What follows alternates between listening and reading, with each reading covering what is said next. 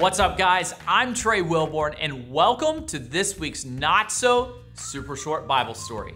In today's lesson, we are in Matthew chapter 26, and we're talking about when Jesus was betrayed by the disciples. But I want to share with you first a quick story. When I was younger, I had a best friend. We went everywhere together.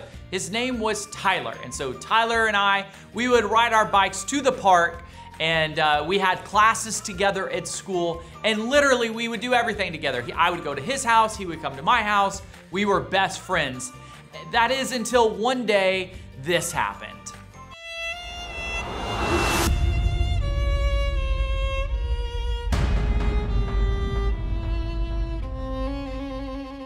No! Tyler spilled a drink on my Xbox and it was totally ruined. It wouldn't turn on anymore. And I was so upset with Tyler. I was like, what have you done? Now I'll never be able to play Xbox again. And so from that point, Tyler and I were not as close as we were. In fact, we kind of separated ourselves from one another, and it was this really terrible deal. But that kind of reminds me a little bit about what happened in Matthew chapter 26 when the disciples were separated from Jesus. They had disowned Jesus on two separate occasions. So let me tell you about it. The time was Passover, which was a time of celebration. In fact, the Jewish people were celebrating that God had delivered them out of Egypt. And so there was this celebration known as Passover that was happening. And so they were eating a meal, and Jesus was at what's called the Last Supper, and that's the last meal where all the disciples are together in one place. And so they were eating their meal together, and then Jesus had explained to them that someone was going to betray Jesus. And so they went around the table and they were like, Lord, it couldn't be me, right? And one by one, they asked Jesus, Lord, it's not me who would betray you. It couldn't be. And so finally, in verse 22, Jesus says this, the one who has dipped his hand into this bowl with me will betray me. The Son of Man will go just as it is written about him. But woe to the man that betrays Jesus. It would be better for him to have not have been born. Then Judas, the one who would betray him, said, surely it's not me. Then Jesus answered, you have said so. And so at that point, Jesus announced that it would be Judas that would betray Jesus. And how in the world could that possibly happen? They went everywhere together. They were best friends with one another. The disciples were a close-knit family. And yet, when the pressure was on, in the case of Judas, the love of the money was enough to betray Jesus. So they had finished the meal, and in that same chapter, just a few sentences down, right after they took communion, there was another disciple that was going to disown Jesus. This disciple was going to deny Jesus. He was going to pretend like he had never met Jesus. He didn't know who that Jesus guy was. And that was Peter. And so what happened was, like we had learned last week, Jesus was very popular with some, but the religious leaders wanted Jesus dead.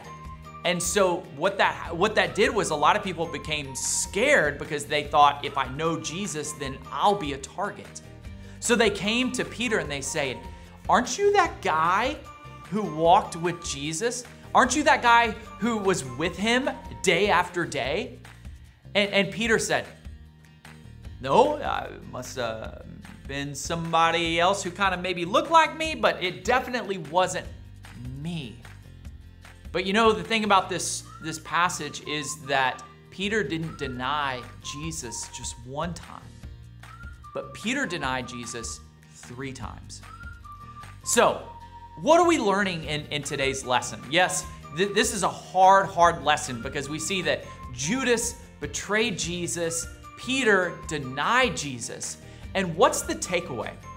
Well, we read that 2,000 years ago, it wasn't easy being a Christian. And in today's world, it's also not easy to be a Christian. I see in the media, I see in school and in today's culture, it can be hard to be a Christian. It's becoming increasingly unpopular to be a Christian. And I just want to challenge you guys to stand up for what we believe in. To be honest, the story of Jesus Christ and the life of Jesus Christ, we need to celebrate. We need to remember the things that Christ has done for us and not hide them in a box. Or when someone asks us, we say, well, I'm kind of a Christian. I've heard that. I may have went to Sunday school when I was younger, but you know, that in a way is kind of denying Christ. And so my challenge to you guys is to be strong and courageous. Stand up for what you believe in and celebrate Jesus Christ. And if you ever get put into a tight spot where admitting that you're a Christian or talking to someone about your faith is uncomfortable, ask God to be there for you in that situation and ask Him to give you the right words, because He will. I love you guys. I can't wait to see you at church real soon. But until then, check out this really awesome video coming up next.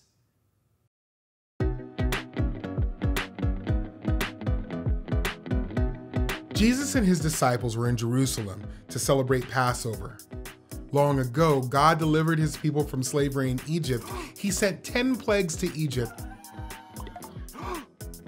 And during the 10th plague, the firstborn of the Egyptians died. The Israelites smeared the blood of a lamb on their doorpost, and God kept them safe. He passed over their houses. God said that once a year, the Israelites should celebrate the Passover to remember how He rescued them. He told His people when and how to celebrate. On the day when the Jewish people were supposed to kill the Passover lamb, Jesus sent Peter and John to get the meal ready. He said, "Go into the city and you will meet a man carrying a jug of water. Follow him." Jesus said that the man would go to a house and the homeowner would show Peter and John a large room upstairs with furniture in it. That was the place Jesus wanted them to get the Passover meal ready. So Peter and John did as Jesus said. When the Passover meal was ready, Jesus and His disciples reclined to eat. Jesus said, "Truly I tell you, one of you will betray me." The disciples were upset, but Jesus knew this was part of God's plan. Peter said he would never betray Jesus, but Jesus said Peter would deny Him 3 times. Then Jesus took the bread, gave thanks to God for it, broke it, and then gave it to His disciples to eat. Jesus said, "This is my body, which I am giving for you. Do this to remember me." Jesus took the cup and gave it to His disciples. They drank from it, and Jesus said, "This is my blood of the new covenant, which is poured out for many." They sang a hymn together, and then they went out to the Mount of Olives. Jesus knew He would be arrested and would suffer. Then He would die on the cross to take the punishment for the sins of the world. On the 3rd day, Jesus would rise from the dead.